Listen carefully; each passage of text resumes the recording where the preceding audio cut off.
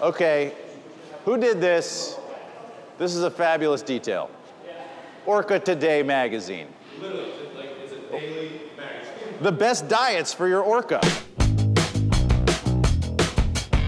TV vet Ed Helms has risen to prominence as one of the funniest guys in Hollywood. Ed started off working for The Daily Show, hosting various segments and contributing to field reports. He then moved on to star in the successful mockumentary show, The Office. It's been a great ride.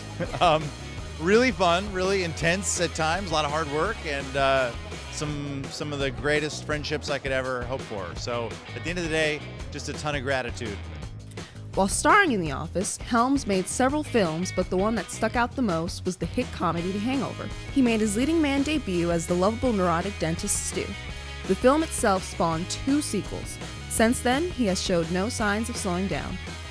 I realized that it's just as important to find the people that you really enjoy working with and that make your day-to-day experience a positive and exciting and fun experience. And that's what we have. That's what we all found, and I think that's why it was so easy to pull the trigger on number 3 for everyone. For Jeff, who lives at home, Helms channeled the more semi-serious side to himself as Pat, who seems like he has his life together. I, as a comedian, and sometimes a broad comedian, can get a little goofy sometimes, and I'm really grateful to Jason's for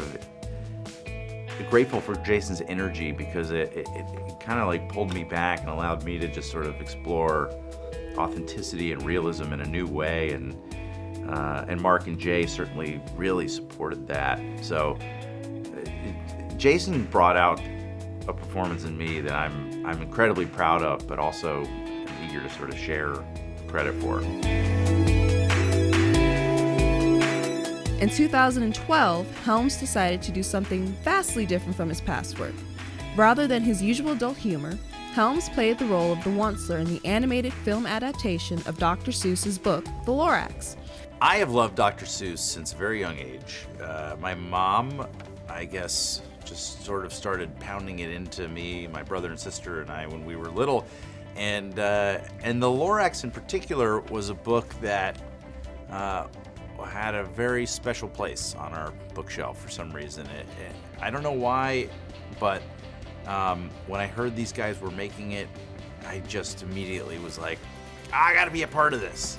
That following year, Helms returned to his more crude humor that he's known for in We're the Millers, where he played the film's main drug trafficker.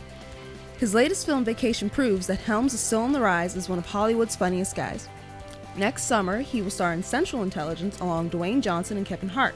He will also star as the title character in DreamWorks' animated film, Captain Underpants.